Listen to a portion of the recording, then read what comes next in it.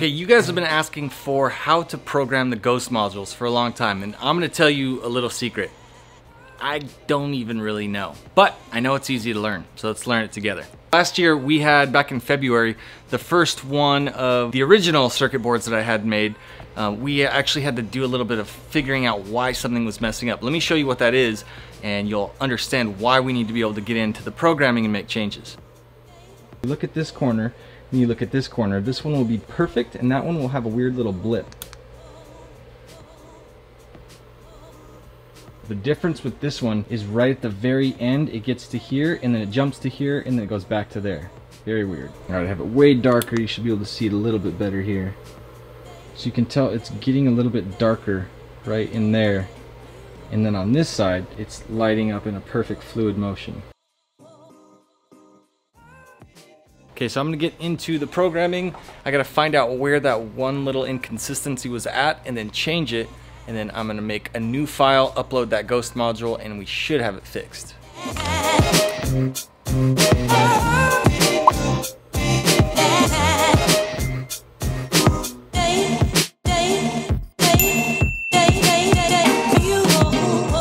Okay, so I'm actually just gonna pack in a bunch of weird stuff into this video. So first of all, we are going to play around with this. This is an old, very bad example of what I did as I was learning all of this stuff. Now, all it is one of the power LED strips with a bunch of individual LEDs on there, and then I cut the back side so that I could isolate all the grounds. Now in the video right here, you could check that out. That's the initial, it's like a 35-minute how-to video. It walks you through how I made these, which are basically the same exact thing, but instead of chopping up the backside and making it all ugly and taking forever to do it, I flip the LEDs around 180 degrees when I mount them to this board. What that means, instead of having a power strip that goes along the front and then a ground strip along the front and the whole backside being ground, since I flipped it, now the polarity is different. So now I only have one ground strip that goes across the front. The top section is now power, and now the whole back is power as well. I know that sounds geeky, I just don't care. It's important. We only have to make one little tiny slit and that isolates the ground. So, let me show you the difference. One little tiny slit right here, swing, just tiny little cut, right, with the razor blade, versus that same amount of work as well as all this ugly, gnarly stuff on the back side, and then running a big ugly wire all the way across the front to connect all of the power together. Yeah, not a good look. Either way, we're gonna play with those. Let's dive in. On another topic, I've got my new order of Ghozt boards. So that's what all of this is about. Ghozt is leading the way. Think about Ghozt as kind of the universal engine that's gonna power all of this type of stuff. So I do have to modify this thing, get it ready. I'm gonna do a few of those and then pot them tonight, as well as just demonstrate how all of this stuff works. So first off, I want you to understand that what I'm gonna use for this video is going to be an already potted Ghozt module. This is the same exact thing. This guy is open to the elements and you can mess it up. This guy, you kind of can't mess up too much. So we sell this for $70 and this for $150. It just means that you don't have to do all of the terrible work that you're gonna see me time-lapse mode do right now. I can feel my body cold against the concrete, but I can't seem to get enough. My mind is fixed on what it wants. Okay, so now you see how I got something that looks like this by working on the part that looks like that. Those are the side-by-sides. They're the same dealie. Let's just go ahead and program this new one since we just made it. We're gonna check it and see what it functions like when I hook it up to this little strip right here. This is a danger zone. Back up and get me. So put your hand in mine. Follow me. Next part is kind of weird. There's not really any practical reason why you should have 30-pin ribbon cable, a crimper, and the little 30-pin IDC connector things. This is what we're gonna do. I'm just showing you literally from scratch how all of this is gonna come together. So bear with me for a minute. Got one of those, and what we need to do is put our ribbon cable inside, crimp it down, and then connect it. And what I'll do from there, which is different than what I've done in the past, is instead of wiring a bunch of individual wires to the LEDs, I'm gonna wire right from the ribbon cable straight to the LEDs. Another thing, something worth noting, if you don't want to do what we're about to do, you can buy LED strips You can buy ribbon cable already with the connectors at the end for not much money. In this case, I'm gonna be using these to standardize all of my GTR lightning bolts like I showed earlier.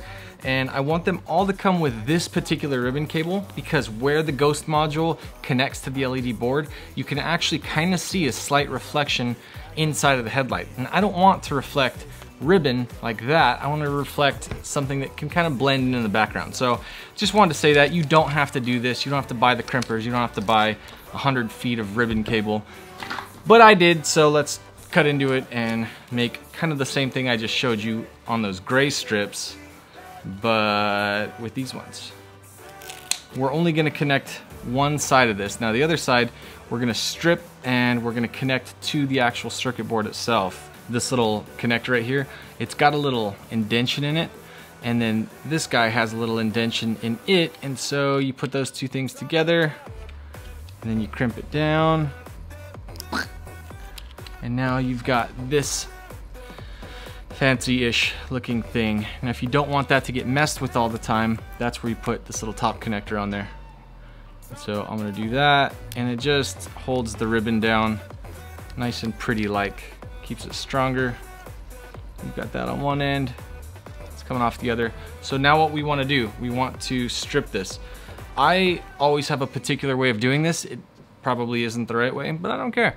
So I'm gonna strip, I always start with the black wire right here at number 1. Now I've been told there's some reasoning behind the colors, which is cool. It's like the same thing as resistors, but I don't know what that is. So I'm gonna just continue my way forever. In the comments, if you know the whole reasoning behind the black, I believe is ground, and then you've got your like resistor colors with the little saying like never eat shredded wheat, but instead of it for north, south, east, and west, it's for like these things. Some pretty weird stuff out there. You geeks, I swear. I want this to be about, let's call it 12 channels, right? So I know that I've got 10 channels in between black and brown. So that's 10 right there. I'm gonna do channel 11 and channel 12. Now, what's gonna happen next is I'm gonna strip these and I'm gonna solder them directly to the back of this ugly old school circuit board. We've uploaded a switchback file, which is gonna alternate between white and amber. We're just gonna see if we got lucky and it's gonna alternate in the right pattern. If not, what it's gonna do is, instead of it saying channel 1 is white, and then channel 2 is white, and channel 3 is white. Sometimes it'll do that in a linear pattern. 28 channels total, so 1 through 14 is white, and then 15 through 28 would be amber. I think what happens a lot more often than that is channel 1 is white, channel 2 is amber, channel 3 is white, channel 4 is amber. Zigzag. So we've got these little pins. It's got 15 little wires in 2 rows. So are you following this? Anyway, I'm just gonna strip these, shut up, and keep going. Ooh, cool. Just got an idea. Because we have the GLP file, which is the work file that you actually use to make changes before you compile it and get the hex file, which is the file that goes to the Ghozt controller, we have the GLP. Let me look at that really quick. I'm gonna open it up in the Ghozt Sequence Designer and see if I can learn from that, if it's alternating or if it's linear. I think it's probably alternating. Okay, I have no idea if this looks like it's correct, but it says set up standard tail 28, animated switchback. I'm like, what? I don't know. I'm not certain if this is even the right one, but it says animated switchback. So let's look. That's start. We got turn. Turn, we got 1, channel 1, channel 2, 3, 4. Weird. Now what would be after 14, 15? This is not the right file, sir. Not the right file, damn you. All right, let's look back in there and find the right freaking file. All right, I failed miserably. I was thinking that I would be able to look at the GLP file, which is the work file. It seems like it's giving me information about the taillight animation. So let's find out. What we need to do, we've got this now. We're gonna hook up some wires directly to the actual LEDs, and then we have one wire that has to connect directly to power. I'm gonna get a wire to connect directly to the power from here, and then everything else I will just solder this little ribbon wire directly to the back of the first 2 LEDs and see what happens when I power on the sequencer. All right, let's give this little guy a test. What we wanna see happen is power go here, touch the back of it, and stuff lights up. And wouldn't you know it, it works. I actually have a lot of videos that I need to make, and I just haven't been because I've had so much crazy GTR stuff happening lately. But I had to do some GTR stuff that involved all of this, so hey, why not, right? Okay, so we've got what we wanted there. We're gonna do these first 3. So I'm gonna go 10, 10. Yeah, anybody who's done this stuff probably realized you don't have to be a genius to do it. You just have to solder a ton of little wires together. Anybody who thinks they are a genius for working on this stuff, they have ego issues. Anybody can do it, for sure. Get right up on the edge of that so it stays put. Then, and then. So I think what's gonna happen is it's just gonna alternate. Now, because I have the LEDs already alternating as far as their pattern, they go white, amber, white, amber. I should just be able to go 1, 2, 3, 4, 5. We'll be able to test that theory in just a second. If so, we'll be off to the races in no time. I'll be showing you how these things actually look so that we can play with the animation file. Assuming that it's not a taillight file like I think it is. Go, come on.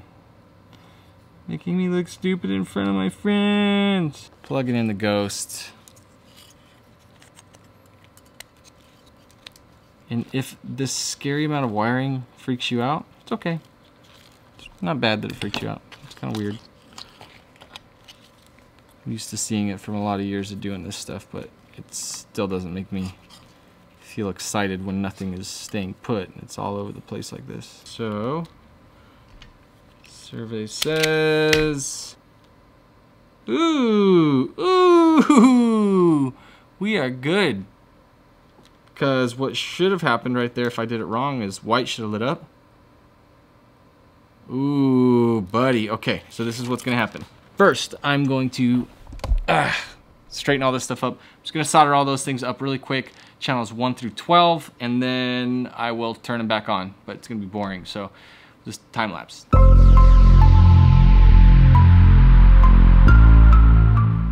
Ooh. Whoop, whoop, whoop. Yeah, buddy, switchback sequential. That's what I'm talking about. I love that. It's so cool.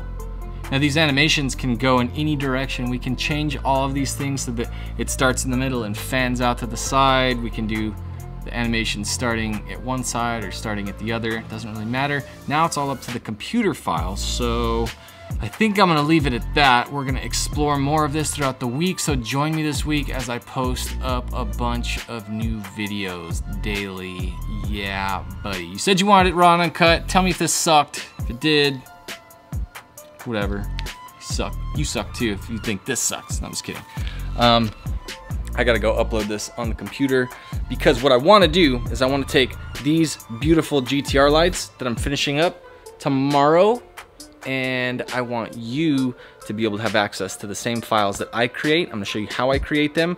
We're gonna upload these things together, get them on an amazing all carbon fiber car. Whew, I'm excited.